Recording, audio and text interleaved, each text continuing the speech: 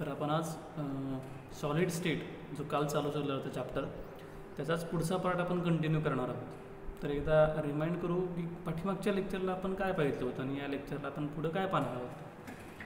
तर काल आपण पाहिलं होतं states of matter. Matter is found in 3 different physical state, solid, liquid and gas. त्यामधली सॉलिड स्टेट आपण या चॅप्टरमध्ये पाहतोय. तर सॉलिड स्टेट, सॉलिड म्हणजेच काय तर कॅरेक्टरिस्टिक और प्रॉपर्टीज ऑफ सॉलिड, त्याच्या काही प्रॉपर्टीज आपण पाहितल्या. त्यानंतर पाहितलं क्लासिफिकेशन ऑफ सॉलिड. सॉलिडचं क्लासिफिकेशन आपण 2 क्लासमध्ये करतो, एक क्रिस्टलाइन सॉलिड आणि दुसरं ॲमॉर्फस सॉलिड. तर आपण काल मला वाटतं बऱ्यापैकी क्रिस्टलाइन सॉलिड त्याच्याबद्दल पाहिलं होतं. क्रिस्टलाइन सॉलिड कुणाला म्हणायचं, त्याच्या प्रॉपर्टीज काय असतात अँड सो ऑन.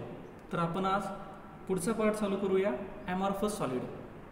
सॉलिडचे 2 टाईप, त्यामधला एक क्रिस्टलाइन सॉलिड आणि दुसरा ॲमॉर्फस सॉलिड. तर आपण आज ॲमॉर्फस सॉलिड कंटिन्यू करूया. ठीक आहे. ॲमॉर्फस सॉलिड, ॲमॉर्फस नावाप्रमाणे जाऊ आपण.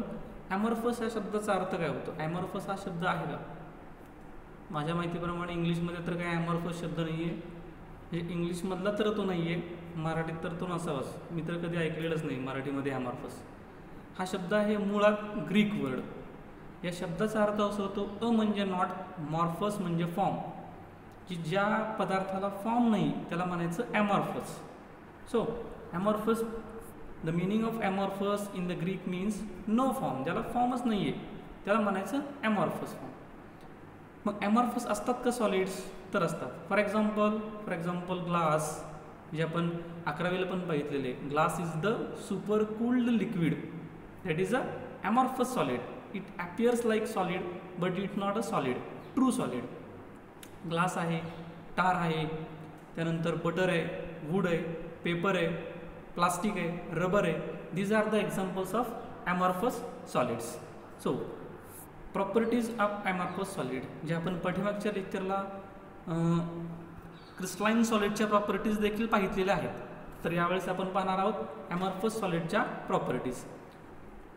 फर्स्ट प्रॉपर्टी, ज्या क्रिस्टलाइन सॉलिडच्याच प्रॉपर्टीज आहेत त्याच्या एक्झॅक्टली अपोजिट प्रॉपर्टीज आहेत ॲमॉर्फस सॉलिडच्या.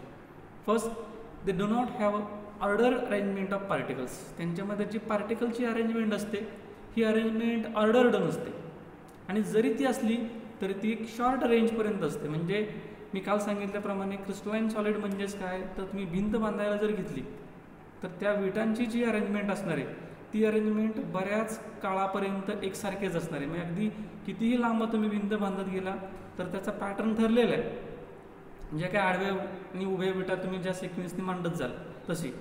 पण ॲमॉर्फस सॉलिडमध्ये मात्र तसं नाही आहे. ॲमॉर्फस सॉलिडमध्ये ती अरेंजमेंट ठराविक वेळेनंतर विस्कळीत होऊन जाईल. म्हणजे 2 विटा उभ्या आणि 1 वीट आडवी असं मांडायचं जर तुमचं ठरलं असेल तर पुढं काही कालांतरानंतर अचानकच 2 विटा उभ्या, 1 वीट आडवी, परत 2 विटा आडव्या, 1 वीट उभी, अशी जी अरेंजमेंट विस्कळीतपणा जो येतो तो म्हणजे ॲमॉर्फस सॉलिडमध्ये असतो. त्यांची अरेंजमेंट पार्टिकलची ही एक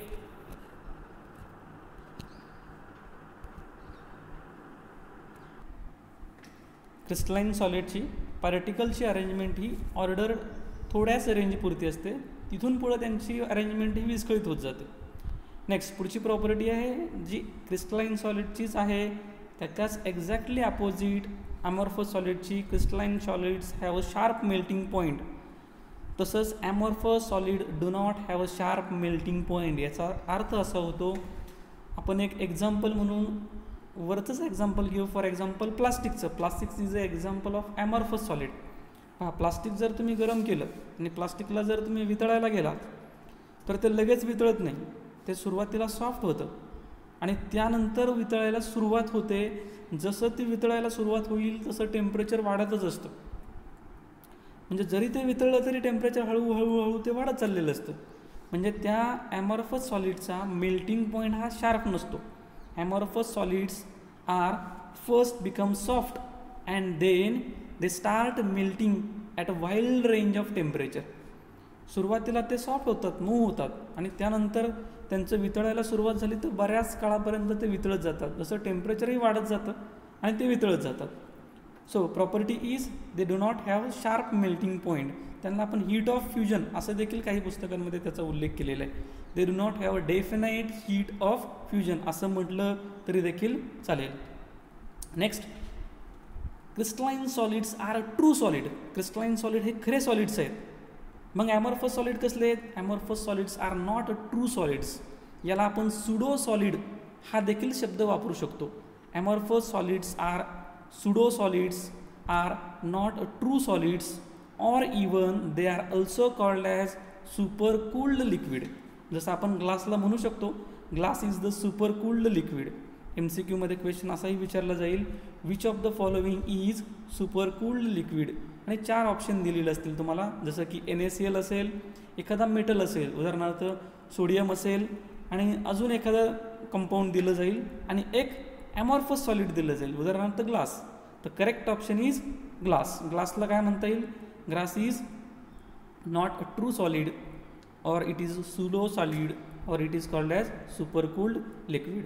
नेक्स्ट, दे आर अनआयसोट्रॉपिक. कोण? Crystalline solids. ते अनआयसोट्रॉपिक आहे, म्हणजे त्यांची प्रॉपर्टी, काही फिजिकल प्रॉपर्टीज 2च सांगितल्या होत्या मी काल.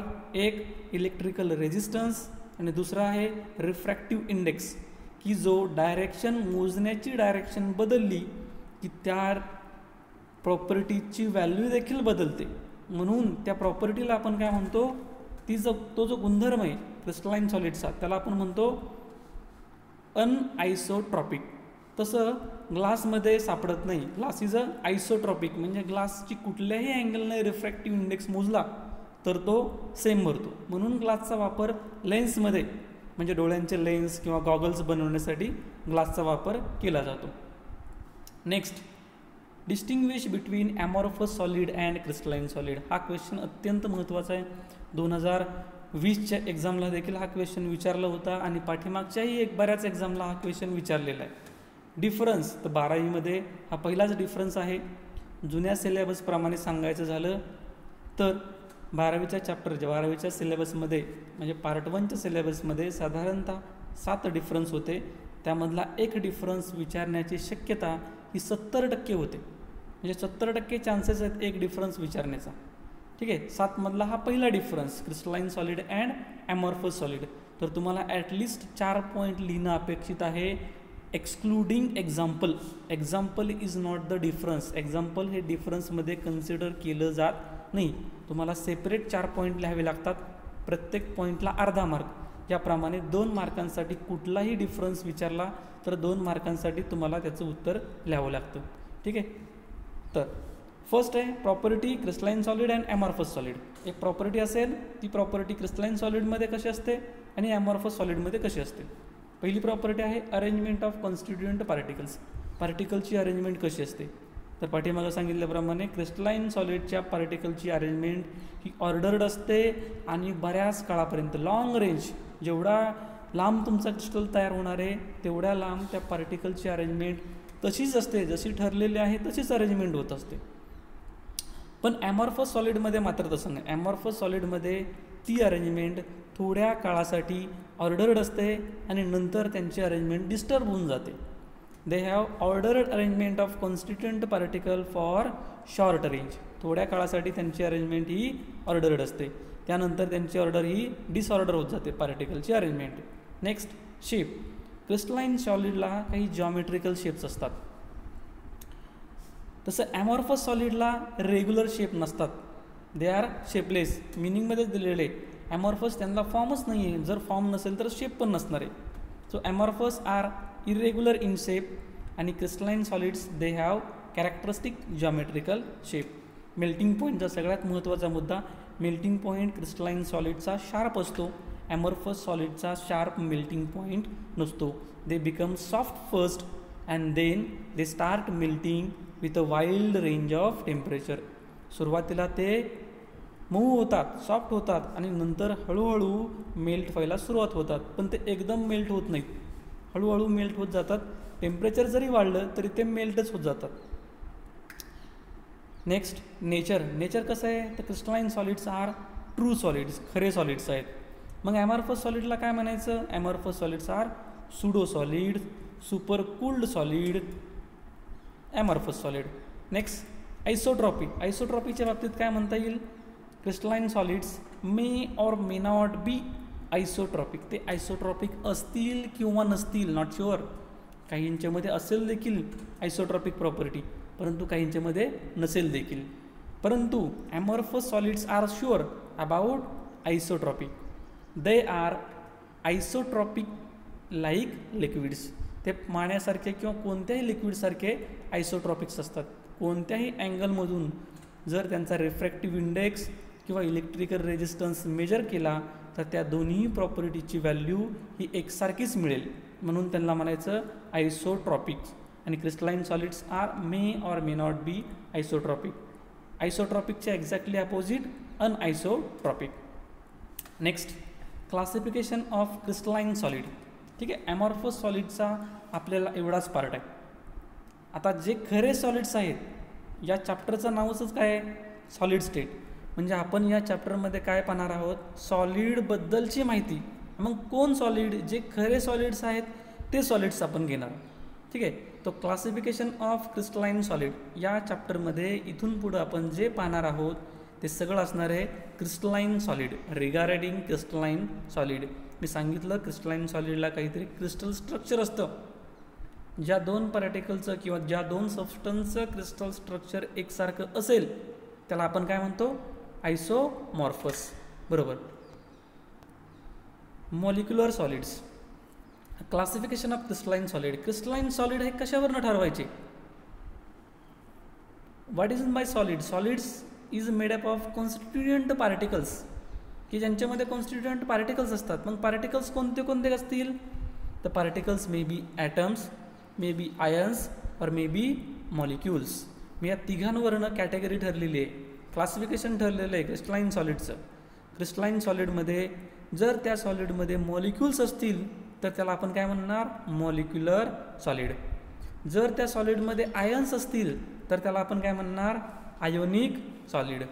जर त्या सॉलिडमध्ये ॲटम्स असतील तर आपण त्याला काय म्हणणार, not atomic solid. Atomic solid म्हणायचं नाही. असा कोणताही कन्सेप्ट सॉलिड स्टेट या चॅप्टरमध्ये नाही ॲटॉमिक सॉलिड. तर ॲटम्स दोन टाईपचे असतात, एक मेटल आणि एक नॉन मेटल्स. जर ते पार्टिकल्स जर ते ॲटम्स असतील आणि त्यांच्यामध्येही पुढं जाऊन जर ते मेटल्स असतील तर त्यांना म्हणायचं मेटॅलिक सॉलिड. आणि जर ते पार्टिकल्स नॉन मेटल्स असतील तर त्यांना म्हणायचं covalent solid. So basically crystalline solid is classified into a 4 classes, that is metallic solid, ionic solid, molecular solid and covalent solid. आपण दोन आज कंप्लीट करणार आहोत. First molecular solid. Molecular solid कोणाला म्हणायचं, की ज्या सॉलिडमध्ये कॉन्स्टिट्युएंट पार्टिकल कशाचे असतील, मॉलिक्युलचे असतील, त्यांना काय म्हणायचं, मॉलिक्युलर सॉलिड. आता हे मॉलिक्युलचं परत डिवायडेशन झालेलं आहे बघा, 11वीला आपण पाहितलेले. मॉलिक्युल्स दोन टाईपचे असतात, एक पोलार मॉलिक्यूल, दुसरं नॉन पोलार मॉलिक्यूल. मग जर मॉलिक्यूल पोलार असतील तर या मॉलिक्युलर सॉलिडचे देखील परत पुढं प्रकार पडलेले आहेत. फर्स्ट पोलार मॉलिक्युलर सॉलिड, म्हणजेच ज्या मॉलिक्युलर सॉलिडमधले मॉलिक्युल्स हे पोलार असतील त्यांना म्हणायचं पोलार मॉलिक्युलर सॉलिड. मग कोण कोण आहे पोलार मॉलिक्युल्स आणि कशावरनं ठरवायचं की हा मॉलिक्यूल पोलार आहे का नाही, तर त्याला एक पॅरामीटर सांगितलं होता, डायपोल मोमेंट.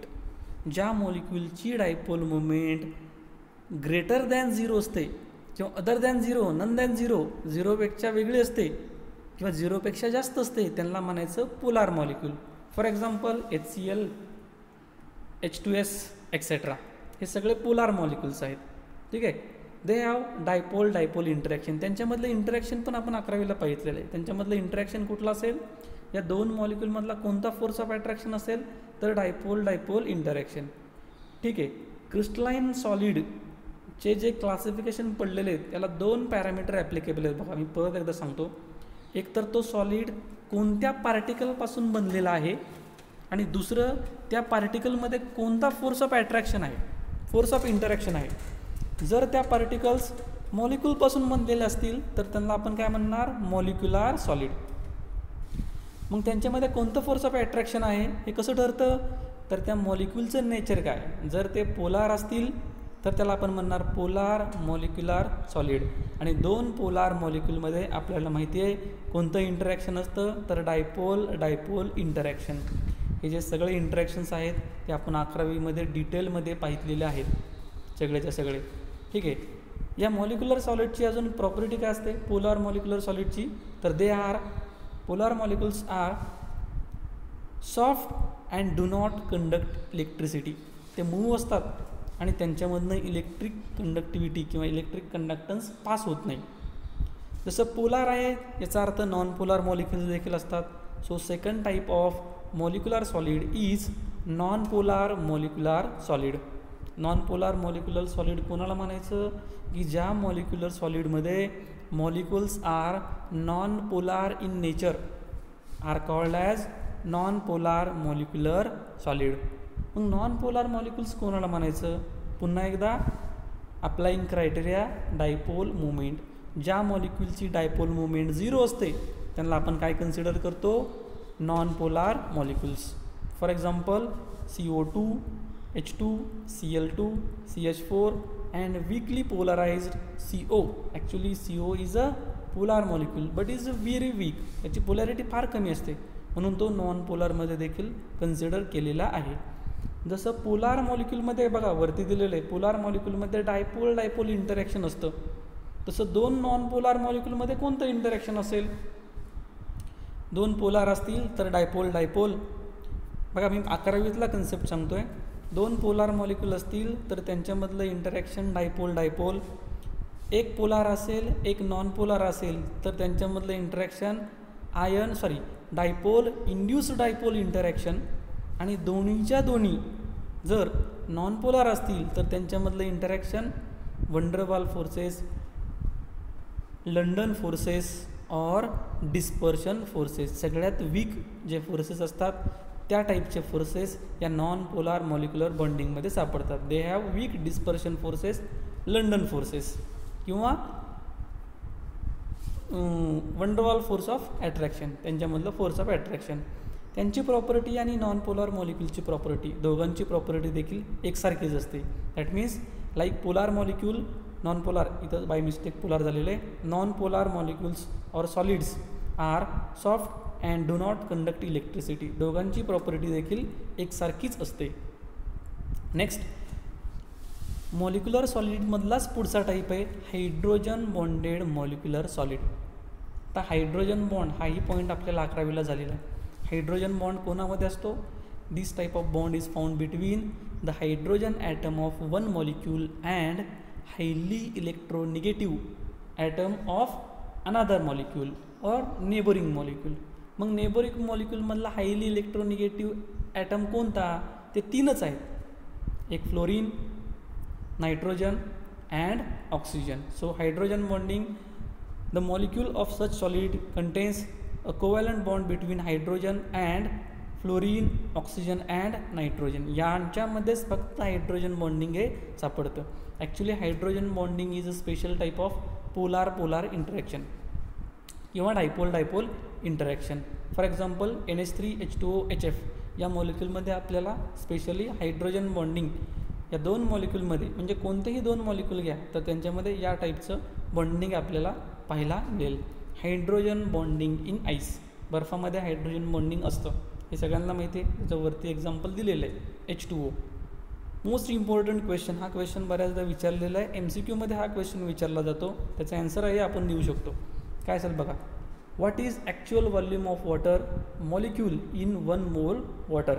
1 मोल पाणी घेतलं तर त्याच्यामध्ये त्या पाण्याचं व्हॉल्यूम किती असेल. आपल्याला काय विचारलं आहे, व्हॉल्यूम विचारलेलं आहे. तर आपण जनरली काय विचार करणार, 1 मोल म्हणजे किती, 18 ग्रॅम पाणी, बरोबर. 1 मोल म्हणजे 18 ग्रॅम पाणी.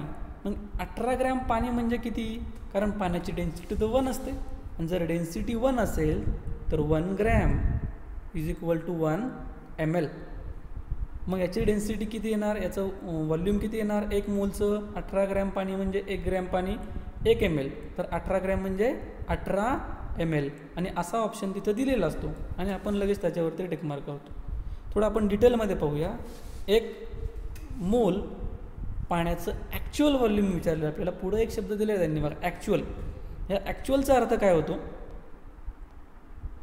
बघा, the volume of single water molecule. आता हे स्पेक्ट्रोस्कोपिकली आणि एक्सपेरिमेंटली डिटरमाइन केलेले.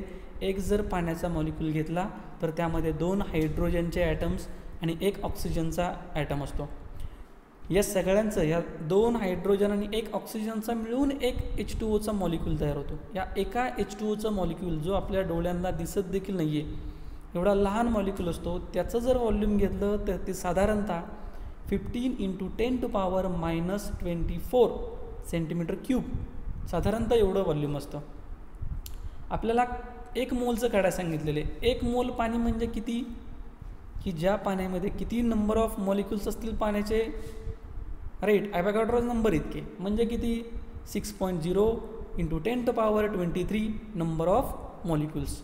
मग या सगळ्या मॉलिक्युलचं मिळून व्हॉल्यूम किती असणार आहे, is equal to actual volume 6.0 × 10⁻23 molecules is equal to 6.022 × 10⁻23 multiply by a single volume of single molecule. एका मॉलिक्यूलचं व्हॉल्यूम किती असतं तर साधारणतः 15 × 10⁻24 हे मल्टिप्लिकेशन केलं तर ॲन्सर येतं 9 सेंटीमीटर क्यूब. आणि आपण किती काढलं होतं, बट 1 मोल water is equal to 18 gram is equal to 18 centimetre cube. म्हणजे जरी पाणी मी काय म्हणतोय, जरी पाणी 18 ml किंवा सेंटीमीटर क्यूब, दोघांचं युनिट तेच आहे, युनिटमध्ये काही फरक पडत नाही. 1 सेंटीमीटर क्यूब घ्या किंवा 1 ml घ्या. जर पाणी 18 सेंटीमीटर क्यूब असेल तर त्या 18 सेंटीमीटर क्यूब पाण्यामध्ये पाण्याच्या मॉलिक्यूलने ॲक्च्युली किती जागा व्यापलेली असते, 9 सेंटीमीटर क्यूब. याचा अर्थ असा होतो, half of the space in a water is empty. Only half of the space is occupied by water molecules. चा क्वेश्चन पुढं असा विचारला जाईल, what is the actual volume of water molecules in 10 litre and the answer will be 5 litre.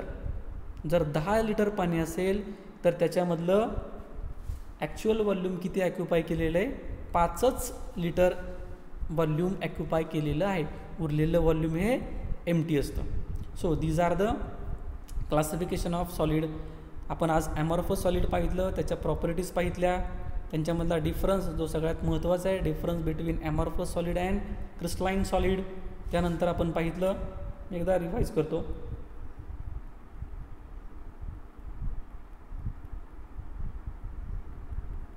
ठीक आहे, आपण ॲमॉर्फस solid पाहिलं, त्याच्या एक्झाम्पल्स पाहितले, नंतर प्रॉपर्टीज ऑफ ॲमॉर्फस सॉलिड्स पाहितले, त्यानंतर डिस्टिंग्विश, हे सगळ्यात महत्त्वाचं आहे, distinguish between crystalline solid and ॲमॉर्फस solid. ते डिफरन्सेस पाहितले, 4 डिफरन्सेस लिहायचे त्याच्यातले. त्यानंतर क्लासिफिकेशन ऑफ क्रिस्टलाइन सॉलिडचं क्लासिफिकेशन, हे त्यांच्यामध्ये कोणते पार्टिकल्स आहेत, कोणत्या टाईपचे पार्टिकल्स आहेत आणि त्यांच्यामधलं फोर्स ऑफ इंटरॅक्शन कोणतं आहे याच्यावरनं ठरतं. जर पार्टिकल्स मॉलिक्युल्स असतील तर त्याला आपण म्हणू मॉलिक्युलर सॉलिड. मग यांच्यामध्ये परत इंटरॅक्शन, मॉलिक्युलमध्ये कोणत्या टाईपचं फोर्स ऑफ इंटरॅक्शन आहे त्यावरनं त्यांचे टाईप्स पडतात. पहिला टाईप आहे polar molecular solid, next one non polar molecular solid and third one hydrogen bonded molecular solid. म्हणजे आपण आज मॉलिक्युलर सॉलिड साधारणतः कव्हर केलेलं आहे.